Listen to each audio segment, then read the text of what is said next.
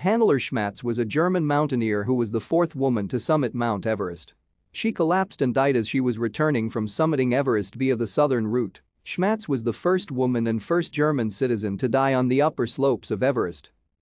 Schmatz was on an expedition via the Southeast Ridge route with her husband, Gerhard Schmatz, when she died at 8,300 meters.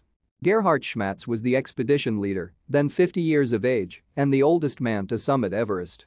On the same expedition was the American Ray Jennett, who also died while descending from the summit. Exhausted from the climb, they had stopped to bivouac at 28,000 feet as the night approached, despite their Sherpa guides urging them not to stop.